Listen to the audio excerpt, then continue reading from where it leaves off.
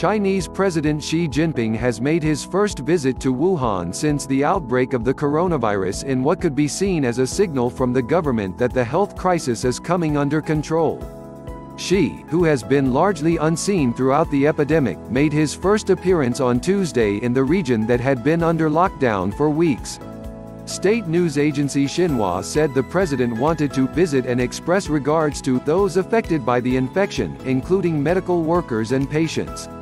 National television broadcaster CCTV said Xi began his visit at Huoshenshan Hospital, one of the makeshift medical facilities treating patients in severe and critical conditions. Images published in state-owned media outlets showed Xi greeting the healthcare workers and meeting with health officials, as well as waving to a coronavirus patient through video conferencing. More than 80,000 people have been infected in the country. More than 3,100 have died.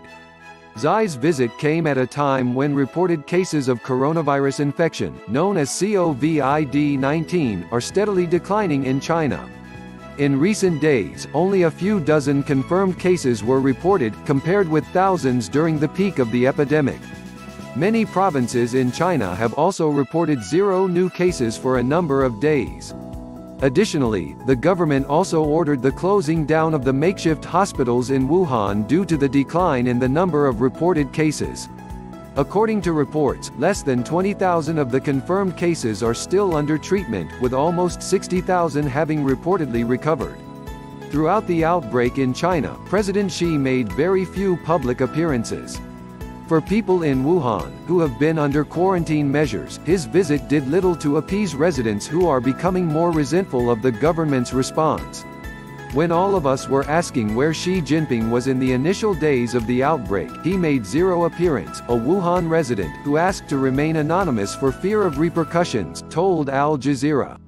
After the peak of the epidemic had passed and the outbreak is under control, he came and told people, "Remember me, I have indeed come to visit you." This kind of political show is disgusting. Xi had placed Chinese Premier Li Keqiang on the front line of the so-called People's War against the epidemic. Li was the highest-ranking member of China's ruling Communist Party to play a prominent role, appearing in Wuhan and leading a task force in Beijing. "I don't really care if Xi Jinping is visiting or not," another Wuhan resident told Al Jazeera. "All I really care about is if the situation is actually under control instead of just another show. I also care about when the lockdown will end. We are getting insane here," according to another resident. Some residents, however, were more optimistic following the president's visit. "My parents are really excited because they think this is a sign of Xi Jinping being confident in the situation being under control in Wuhan," a third Wuhan resident said. But, at the end of the day, it's still those medical workers and volunteers that really helped the city embark on the road to go back to normalcy. Xi's absence sparked widespread discussion on the party chief's role in handling the emergency.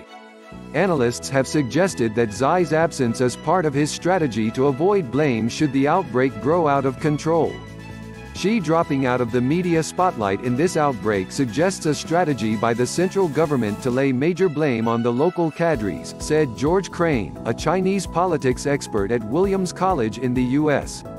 Xi's visit to Wuhan came after a particularly tumultuous day for global financial markets. The world's second-largest economy was severely affected by the outbreak, sending shockwaves worldwide. On Monday, stock indexes in the U.S. witnessed the steepest single-day fall since the 2008 financial crisis. Xi Jinping's visit certainly signals some degree of confidence, which comes as investors around the world need a boost in their confidence. Victor Xi, an associate professor who studies Chinese economy and politics at the University of California, told Al Jazeera. Many small businesses in China are running out of cash and now face the risk of dissolving, while workers have been unable to return to work and students had to resort to online education.